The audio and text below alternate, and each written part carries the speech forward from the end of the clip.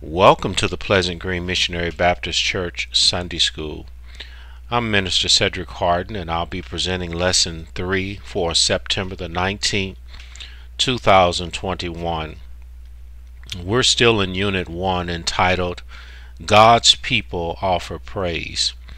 And our topic for today, taken from our Adult Quarterly, is Celebrating Expectantly. Our devotion reading is taken from the book of James, chapter 5, verses 13 through 18.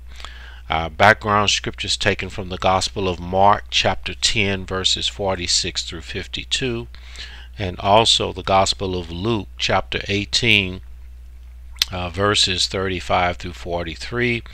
And we'll be studying today from the Gospel of Mark, chapter 10, verse 46 through 52. Our key verse reads, "What do you want me to do for you?" Jesus asked him. The blind man said, "Rabbi, I want to see."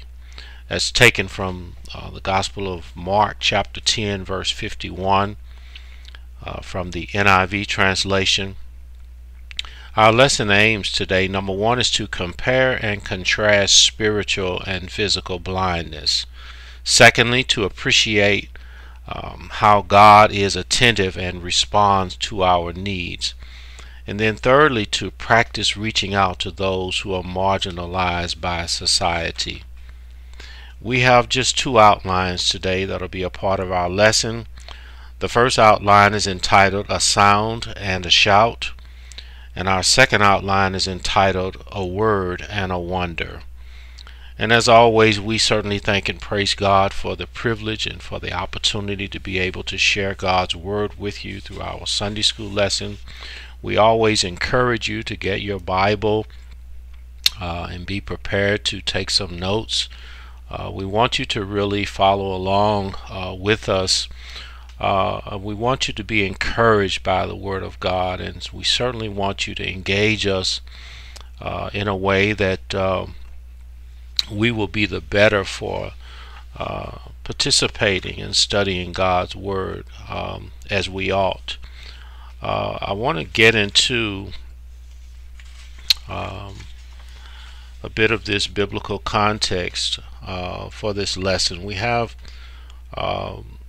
quite a bit of ground to cover. I want to just go back and talk about the lesson aims today. The first one talks about comparing and contrasting spiritual and physical blindness. I want to make mention of that because some of the scriptures and some of the notes that you might need to take will be relating to spiritual blindness as well as physical blindness. We're going to try to lift both of those points today just to highlight how relevant it is for us to seek Jesus out, whether we have a physical condition or we have a spiritual condition, and sometimes both of those conditions are at work,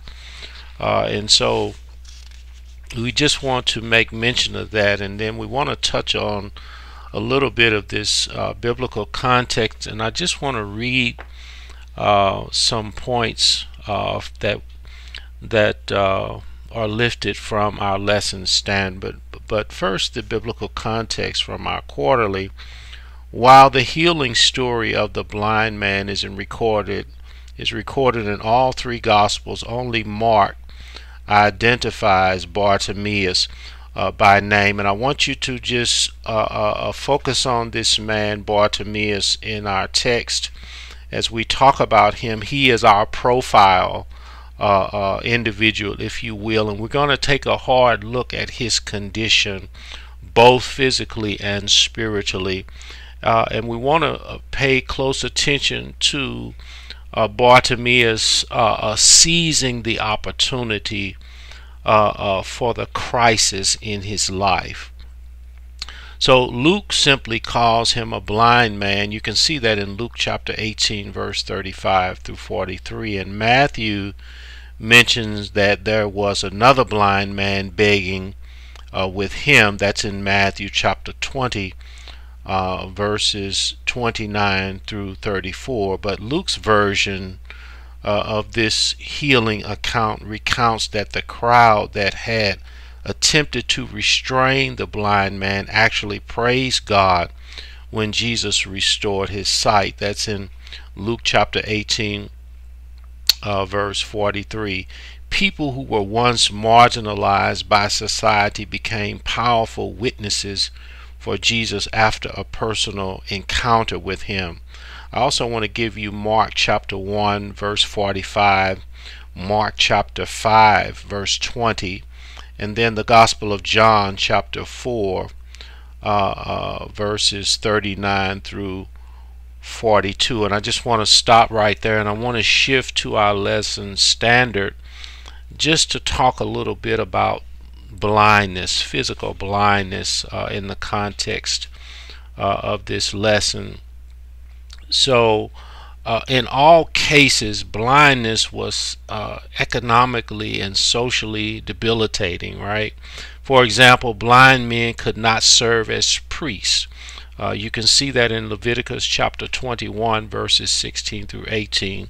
Those afflicted with blindness had little opportunity for employment and were reduced to begging or depending on family support to survive.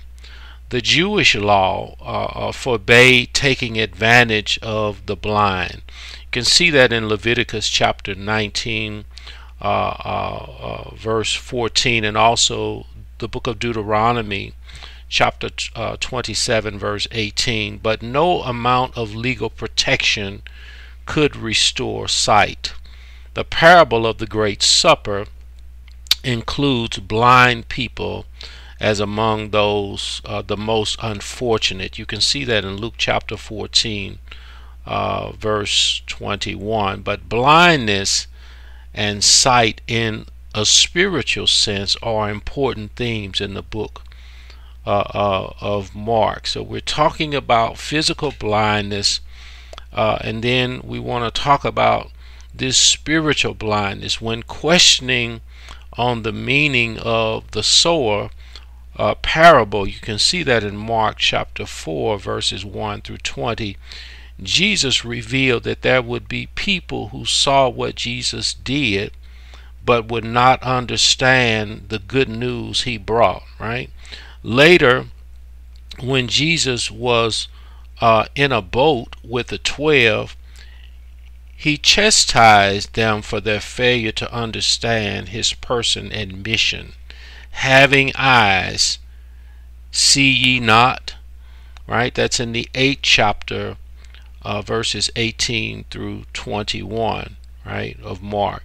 And then, so Mark, the author, left the question open-ended so that his readers might answer it too. In essence, Mark asks, have you read about Jesus this far and still don't see who he is or understand the spiritual lessons he is teaching? So you can see the direction that we are taking with this lesson, to lift both the spiritual and the physical aspects of being blind, right? Both of them, as we read, are very challenging positions. But as we profile Bartimaeus today, I want us to pay attention to his actions, right? His desperation. But just prior to the first outline, I just want to talk a little bit about miracles, because this is one of the things I think that many of us have physical conditions in our bodies, in our families, and we've been praying about those conditions, and God has not moved as we would like for him to move on those conditions. And sometimes we are left with the question of why God has not healed. Does it mean that I didn't have enough faith? Does it mean that God is angry? Does it mean that I'm being punished? We have in humanity a lot of questions about physical healing, right? But the purpose, let's talk about the purpose of Jesus' miracles, right? As it relates to the Gospels, lifting them in all of the writings, right, of the Gospels. So the purpose of the servant's miracles was to authenticate the king. That's how Matthew presents him. The servant, that's how Mark presents him. The man, that's how Luke presents Christ. And then, and God, that's how John presents him as the creator, redeemer. God became man. The eternal word became flesh. So Israel's king and the world's savior, right? So Jesus' miracles were outward proofs of his deity and messiahship. You can see that in John chapter 15 verse 24. They also were the expression of his love for an identification with the human race. So he performed for its redemption from suffering, sin, and death. And so we could have a great discussion about all of the miracles that Jesus performed, but the central thing about these miracles was to authenticate who he was and the message that he was bringing to a sinful and a dying world. Even in Mark, I believe chapter 10 verse 45 talks about the servant, Jesus saying that the servant came to seek and to save that which was lost. It does not mean that God is not concerned about the physical conditions that we have in our bodies, but his primary mission on this earth is to save. And so the miracles that he performed in essence were to engender faith in him, causing people to draw to him because he had the capability not only to deal with the physical ills of life, but he also had the capacity to save us. In other words, Jesus was working from the inside out, right? He's working on the hearts, and I think it would be a tragedy for Christ to save us from our physical conditions, right, and then leave the spiritual aspect of his nature of and his coming undone. And so you would have to face God unsaved, right, unregenerate. That would not be a good position to be in. So this spiritual blindness has great eternal implications if we don't perceive what Christ has come to do, right? And so it doesn't matter what we think or how we feel about it. The fact remains that Jesus Christ is the Savior of the world. And so the very fact that he has saved many of us, some of this we may know about, some of this we may not know about, but it has changed our physical makeup as well, right? So the things that we used to do that were self-destructive, Christ saved us from those things and eliminated that destruction, that path that we were heading down. And so now he brought about new life. So now we are not a detriment to ourselves, but now we are citizens who are bringing more of a quality to life. I hope that makes sense, and we certainly will see this as we get through this lesson today, and we're certainly going to back these things up with scripture, and hopefully you have taken down those passages that we have given you already. So let's move to our first outline, entitled A Sound and a Shout. This is taken from the Gospel of Mark, chapter 10 verses 46 through 48, and I want to read this from the NIV translation. The Bible says, "Then they came to Jericho, as Jesus and his disciples and then together with the crowd were leaving the city. A blind man, Bartimaeus, which means son of Timaeus, was sitting by the roadside begging." Verse 47, "When he heard," watch this, when he heard that it was Jesus of Nazareth, he began to shout, Jesus, son of David, have mercy on me. And then verse 48, many rebuked him and told him to be quiet, but he shouted all the more, Son of David, have mercy on me. So let's just talk about this, right? So if we think about this man, Bartimaeus, and we see the condition that he is in, right? We see the state, and he recognizes that he has an opportunity here to greet or to meet or to engage or to encounter Jesus one-on-one, right? So right now we know that he has a physical condition. He has a condition of blindness. We're not told how long he has had this condition, but he's been suffering with this physical condition of blindness, but he hears. He used one of the other faculties that he has. He hears about Jesus coming through, right?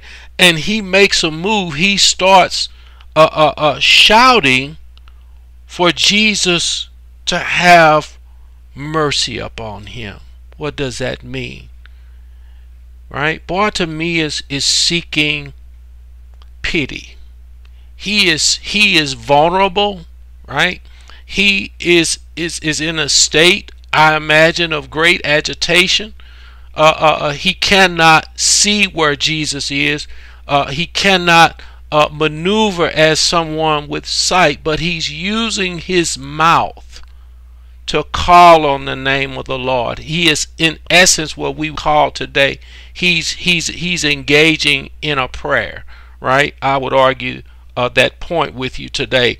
But when he heard, he used his voice and he cried out, Jesus, son of David, have mercy upon me, right? And so when we have conditions in our lives, and I think that all of us have at least one condition. It may be physical or it may be spiritual. But Bartimaeus is moving into action, right? He has moved into a place where he's going to do something about his situation. And what better avenue to take than to call on the name of the Lord and ask the Lord to have mercy. When we ask God to have mercy upon us, we are asking God to pity our situation. We are overwhelmed and we are asking the Lord to look in on us, on our condition. But look at verse 48. It says, many rebuked him and told him to be quiet, but he shouted all the more, Son of David, have mercy on me. When I thought about this verse, and as we continue to unpack this man's condition, and as we continue to look through the lens of his infirmity and what he is seeking to do, and then we have other people who are trying to rebuke him, to reprimand him for shouting out about a condition that he's struggling with. I was looking at this and I thought about quenching the spirit. I want you to look at 1 Thessalonians chapter 5, verse 19 at your leisure. And we are told over there not to quench the spirit. And that's what these people are doing. They are trying to quench this man's spirit in a way that he won't say anything about his condition, and he won't do anything about his condition. And this is the mistake, I believe, that many times we make with God. We don't want to take our case to God for whatever reason. We don't want to offend anybody, but this man is desperate. He doesn't care about how loud he is. He doesn't care what people are thinking or saying about him. He is the one that's struggling with this blindness. I imagine that these individuals that were rebuking him, they could see, right? Perhaps they didn't need anything. Perhaps they didn't want anything. But this man wanted to engage Jesus Christ. And I just hope that we can learn something from Bartimaeus today that will encourage us to do something about whether it's a physical condition or it's a spiritual condition. You know where you are in your faith. You know if you're weak. You know if you're strong. You know if you are hurting. You know if you're not feeling well. And so we are encouraged today through the Word of God. And we already shared with you that Jesus is concerned about our condition, but we won't come to him, and we won't. This is a laborious type of action that this man is encountering, that he's engaged in. People are telling him to be quiet, and he's shouting all the more. But I kept on looking at this thing from a spiritual standpoint. And let's say, for the sake of argument, that we have spiritual blindness, right? And that we won't call on the name of the Lord so as to be saved. But I was over in Psalm 32, and you can read all of this at your leisure, but I want to just go over there very quickly. And I thought about this as it relates to what God is offering, and we have such a blindness about what Jesus is offering that we won't come to him in terms of our spiritual blindness, and we won't ask God to do something about our condition. In other words, we won't accept the forgiveness. When someone is spiritually blind, let me share this with you. When someone is spiritually blind, as we shared with you, and they will not come to Christ, right? Even though we are commanded to come to Christ so as to be saved. Let's look at the posture of someone who is in that position, who has not accepted the forgiveness of God, who doesn't experience the joy of the forgiveness that Jesus brings. But Psalm 32, says in verse 3, says, when I kept silent, my bones grew old. Right? Look at this spiritual condition. Through my groaning all the day long, for day and night your hand was heavy upon me. Right? But I kept on looking. It says my vitality was turned into the drought of summer. Right? This is a condition of someone who is blind and has not accepted Jesus Christ as Lord and Savior. This is a spiritual condition. And on the inside, the psalmist is talking about the bones of that individual that is growing old. He's talking about how this individual who is just wasting away because God is in opposition to our sinful nature. We should understand that by now, right? And so all of this groaning all the day long was a spiritual aspect of a person who has such spiritual blindness that they won't do what Bartimaeus is doing and calling on the name of the Lord to have mercy. But verse 5, Psalm 32, I'm still there. The Bible says, I acknowledge my sin to you, and my iniquity I have not hidden. I said, I will confess my transgressions to the Lord, right? And you forgave the iniquity of my sin. So this encounter for someone who is spiritually blind, who has not accepted Jesus Christ as Lord and Savior, you need to see this psalm for yourself, and you need to recognize that I'm not asking you the condition that you're in for not having accepted Jesus Christ as your Lord and Savior. The Bible is telling me exactly where you are and what is happening to you because you have not called on the name of the Lord. So you have a spiritual condition, but Jesus Christ is on standby for you.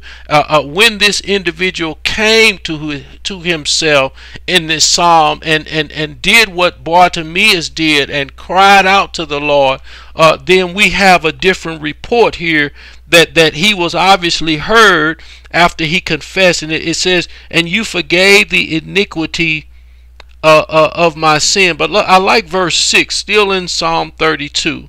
The Bible says, for this cause, everyone who is godly should pray to you in a time when you may be found. Surely in a flood of great waters, they shall not come near him. Verse 7, you are my hiding place. You shall preserve me from trouble, and you shall surround me with songs of deliverance. I just wanted to give you that and share that with you on the other side of Bartimaeus' condition. He wants joy, right? He wants deliverance. He wants to encounter Jesus Christ about his physical condition. The psalmist is telling us about someone who has a spiritual condition, a spiritual blindness that has not called on the name of the Lord. I also want you to look at Ephesians chapter 4 verse 30, and I want to just re-emphasize here about quenching the spirit, right? Sometimes we grieve the Spirit of God by unconfessed sin. Did you know that? Sometimes. And so this is what we see in Psalm 32. Sometimes we grieve the Spirit of God because we won't let the Lord have his way in our lives, and we think we can handle this nature of sin that's out of control. We think we can handle our own mentality. We think we can run the table on our heart and the seat of our affection, and we find out that the psalmist is telling us that this situation is out of control until you do what Bartimaeus does and calls on the name of the Lord and ask the Lord. This is a very simple prayer, if you will. This is a very simple request, right? Have mercy on me. God, pity this situation. God, step in because I am overwhelmed, right? But back to this text, this first outline. Jesus and his disciples, along with the crowd of followers, were traveling to Jerusalem. While Jesus made his way to a date with destiny, many were excited about news of his miracles. Let me just pause here and share with you something that I understand about being saved. It is a miracle. Don't ever discount the miracle that God has performed in your life by saving you. If he doesn't do anything else about any other physical condition, a negative physical condition that you have, he saved you from self-destruction. He saved me from self-destruction. And so we don't need to look at this miracle as if it's something that we may not ever see. We're looking at miracles every single day. When we gather, when we come together with our brothers and sisters in Christ, I want you to try this sometimes. When you get around your brothers and sisters in Christ that are saved, if you can, just start counting how many miracles you are looking at. Some of the stories we know that God has not only saved these individuals spiritually, right, but he has saved them from physical things. God have healed your body. This is why we praise God, right? This is why we meet and we understand that the same God that saved us, and we expect God to continue to to keep us, right? To heal us. And so this is what is happening here. So let's not just dismiss this story with Bartimaeus as something that has not happened to us, because it has happened to us, and it will continue to happen as God sees fit, not just to save individuals, but also to heal them from their affliction. So large crowds gathered wherever he went, hoping to be blessed by Jesus' ministry, right? So as Jesus and his entourage departed from Jericho, about 15 miles northeast of Jerusalem, a roadside beggar spoke up to gain Jesus' attention. What are we doing to get Jesus' attention? What are you saying to Jesus to get his attention that you need help, right? So the text indicates that the man was known as blind Bartimaeus, right? The son of Timaeus, right? Note that he was referred to first by his condition, then by his given name. Isn't that something? They wanted to tag him as being blind, and this is something that people still try to do today. They remember when we were good sinners, right? So your first name would be, "What? Aren't you the sinner that used to be over here?" But that has been changed. But these individuals know this man by his condition, by his infirmity, and so we just need to understand that as Bartimaeus carried on his normal routine, he heard a sound of an approaching crowd, and he learned that Jesus of Nazareth was about to pass by. Knowing that Jesus was near, Bartimaeus lifted up his voice, shouting with a hearty cry, "Jesus, Son of David, have mercy on me." I just want to help you to understand, if you are not saved today, you're going to have to open up your mouth, right? Just like Romans chapter 10 tells us, we're going to have to confess with our mouth and believe in our heart that God raised Jesus from the dead, right? And then the Bible says and declares that you will be saved. But a condition, an infirmity, right, makes us take drastic measures. And I would just share this with you today. If you're struggling with a condition, and I don't know how long you've been struggling with that condition, but if you have not called on the name of the Lord, I encourage you to do that. Keep it simple. Just ask the Lord to have mercy on you, right? Take some notes from Bartimaeus trying to get Jesus' attention.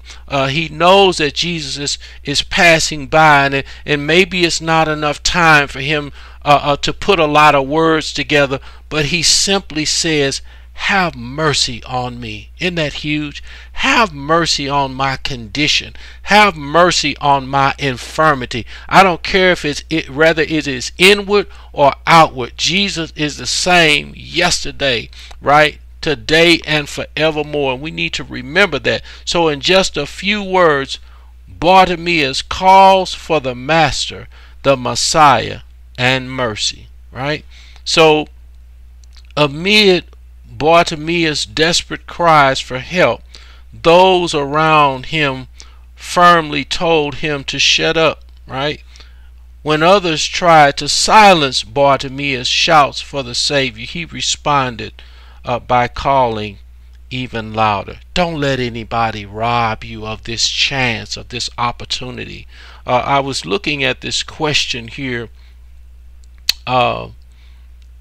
in the lesson. It asks, how can the church, the present day church, maintain a worship atmosphere that does not hinder people from worshiping God freely?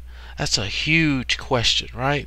But I was thinking about the Word of God and how it responds to that type of atmosphere. And I want you to look at 2 Corinthians chapter 3, verse 17. And again, we may not have time to get to all of these things today, but I want us to remember from this lesson, if we don't have we don't take anything else away from it, don't quench the Spirit of God and what He wants to do in your life. And secondly, don't let anyone deter you from encountering Jesus, right?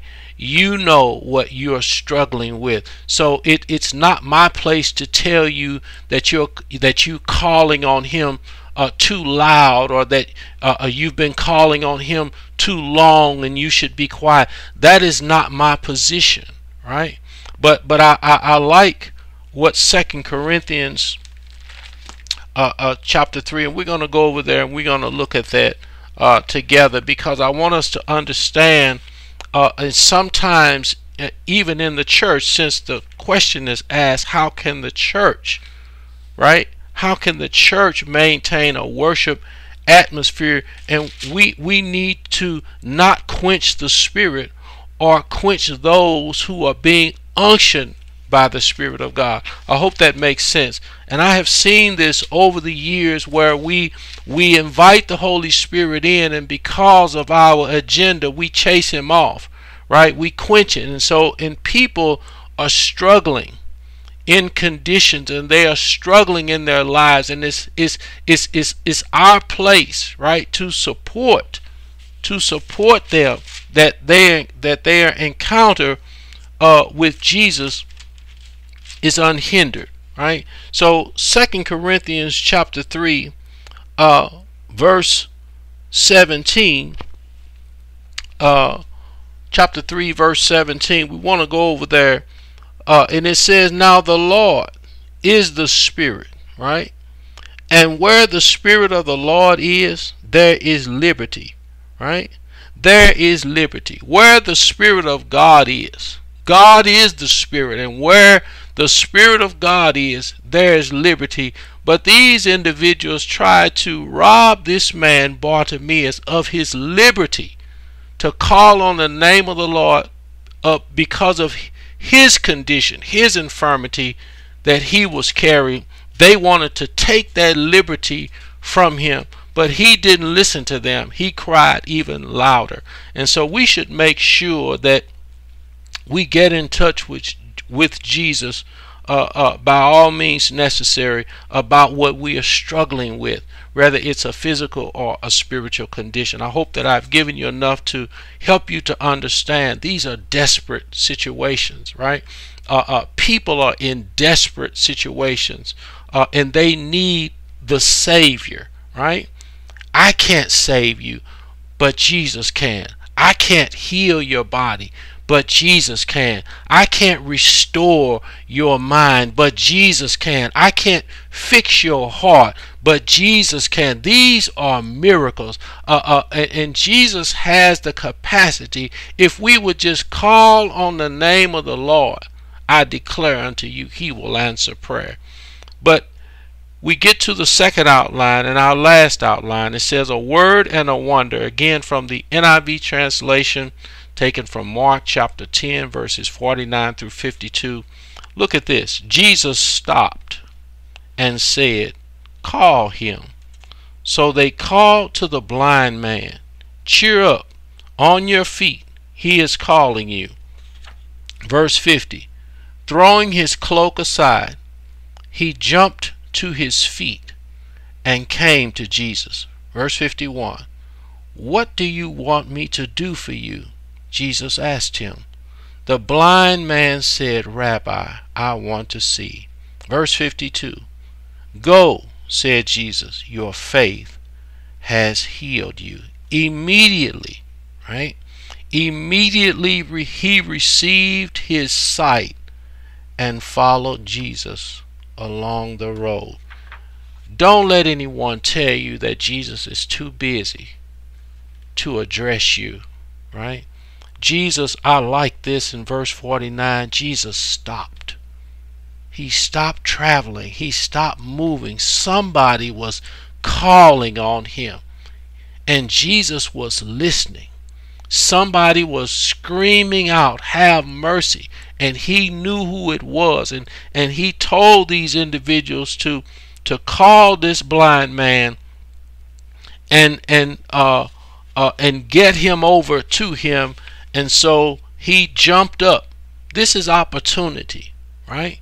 This is a chance of a lifetime. This man got what he requested. He wanted Jesus to have mercy upon him. He encountered Jesus, right? And so when he came to Jesus, Jesus asked him a question. What do you want me to do for you? Right? If Jesus were to ask you that today, what would you say? How would you respond? What do you want from Christ? Why are you calling on him?